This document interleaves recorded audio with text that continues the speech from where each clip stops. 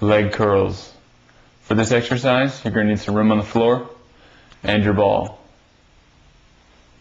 They work mostly the back of the leg. The main muscle group being worked is the hamstrings. The calf muscles and the glutes will work slightly also. To set up the leg curl, you're going to need to lay down on your back. Place your heels and your legs on top of the ball and your arms out to the side. To perform the exercise, lift your hips and your lower back off the ground so that your body is nice and straight.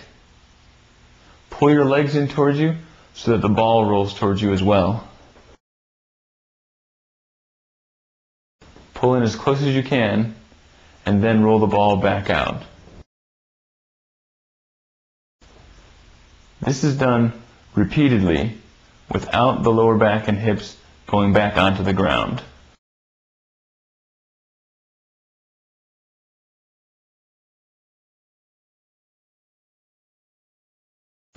If you want a little extra challenge out of this, raise your hips up as you curl the ball in.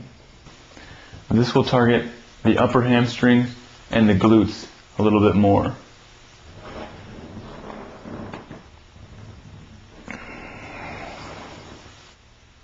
To make this move even more advanced, try one-legged leg curls.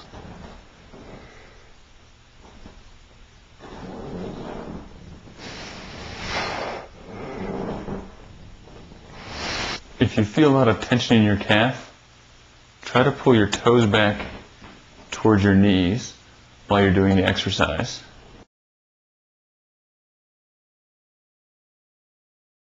Don't worry if you feel a little bit of tension in your lower back muscles. This exercise passively works the lower back. If at any time it feels too uncomfortable, just stop. Well, that's our leg curl. Focus on your balance, rolling the ball smoothly, and really lifting the hips. Get this exercise right, and it will really shape the back of your leg.